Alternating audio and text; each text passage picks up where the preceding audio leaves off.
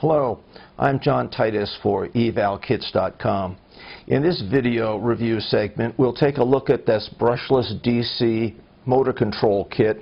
It's an evaluation kit from Renesas, and this kit is particularly useful for engineers and developers who want to use a brushless DC motor under microcontroller control in a piece of equipment of some sort.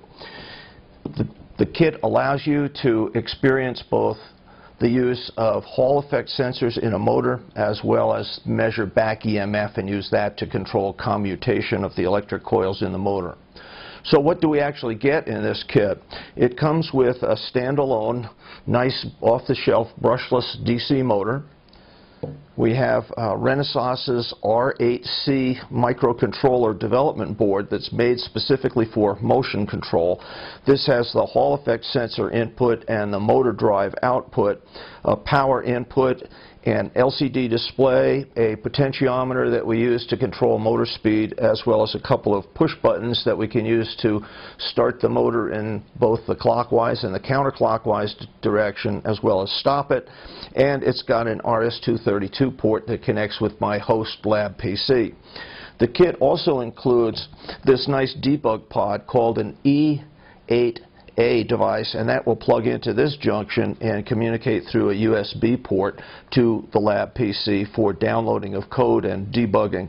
The kit also comes with a collection of cables, a USB cable, motor connection cables, power cables, and it comes with a universal 24-volt power supply. Just make sure this is set properly for 24 volts when you start. The kit also includes a CD-ROM that has a tremendous amount of information on it.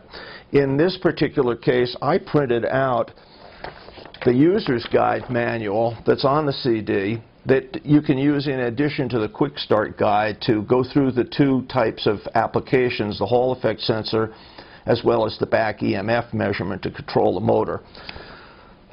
The CD also lets you print out application notes. Here we've got using brushless DC motor, three-phase BLDC motor control. We've got trapezoidal control.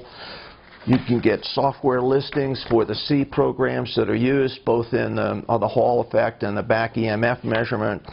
Schematic diagrams, bills of material, lots of information here, and there's a great manual navigator that is available within the tool set that the Renesas CD drops onto a PC that allows you to go through and see what's there, get the sample code out, get the manuals and print them right out. You don't even have to go out to the Renesas website. So what I'd like to do is take this kit, put it together, and come back in just a second and show you a couple of demonstrations.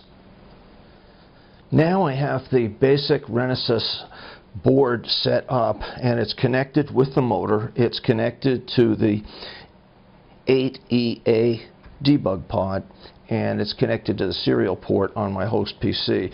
Although you can't see the display, it shows the set RPMs for the motor, and it then measures the RPMs and puts that display information up so you can see it.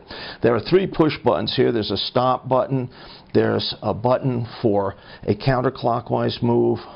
We can stop the motor and we can start it again in a clockwise move.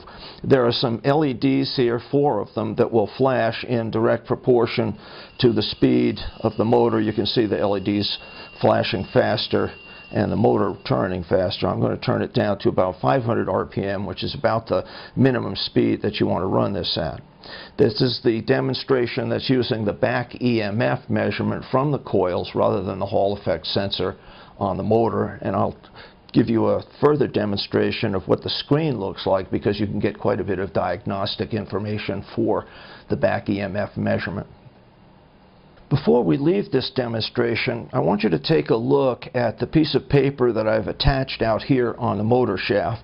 When I start the motor in the back EMF type operation, you'll notice there's a little kick to the motor. It'll go one way or the other way before it starts its actual rotation, and that's an important thing to keep an eye out for, and I'll explain in just a second. So I'm going to start the motor and watch. See the motor just kick there? I'm going to stop it and I'm going to start it in the opposite direction. We'll see if there was a kick again. We'll do it one more time. little kick, motor starts. And the last time, a little kick and the motor starts. Now why does that happen? Well, with back EMF you have to have actually some EMF to sense, and you've got to figure out where the motor is. So what you do initially is rotate that motor through the coils so that it's in a known position. From there you can start it and you can go clockwise or counterclockwise. So you need that initial kick in your firmware to put the motor in a known position so that you can start it going counterclockwise or clockwise at the RPMs that you select. So that's something to keep in mind when you're using the back EMF method. You're going to get that slight motion in the motor. This display is provided by the LEM, an application program that comes with the brushless DC kit from Renesas. You can see the upper red bar is displaying the speed in revolutions per minute. The revolutions per minute was set at 960 RPM through the slider over here on the left side of the screen.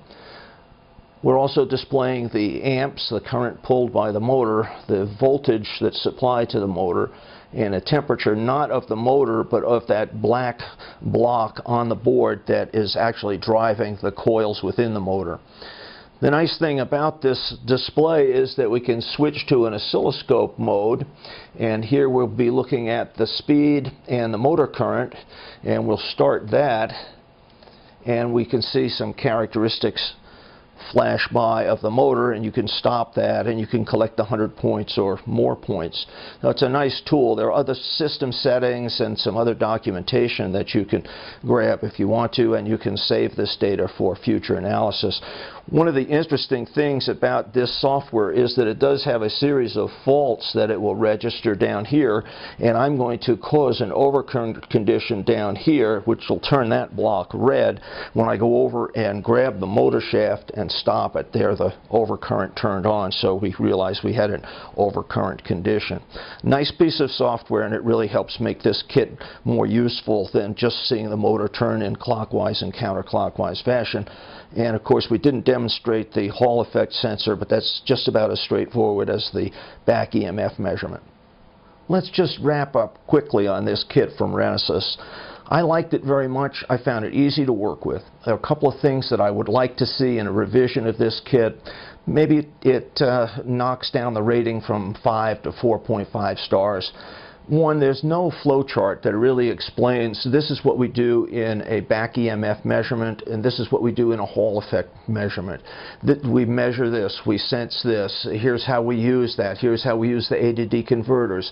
So almost pseudocode or a flow chart that shows how you go through the control loop to manage the motor at a specific speed. I would have liked a little bit more information that also documents the code so that I know what, for example, the ADC.H header file means. What are some of the parameters? I don't think that somebody who's looking at an evaluation or professional development kit like this should have to go through each of those header files to find the prototypes and other information about how they work. There are a lot of those that get pulled into the sample code that you work with on the computer and that you download here. It would be nice to know what they do and just get kind of a big picture view of what's going on with this brushless DC motor control, what the algorithms are and how they work. And one minor little nit to pick is it took some time to get used to using the debug tools. Although I'm familiar with the HEW, that is the High Performance Embedded Workshop tools from Renesas, and a simple LED on the board that indicates when the download of code and when the flash memory is ready would be very helpful, because sometimes you sit and you wait for something to happen and you realize, oh, okay, the code is in there. Overall, a nice kit. If you're interested in how to drive and control brushless DC motors, definitely worth a look. It's a nice kit to work with. It's easy to work with. The documentation is excellent and it's easy to find.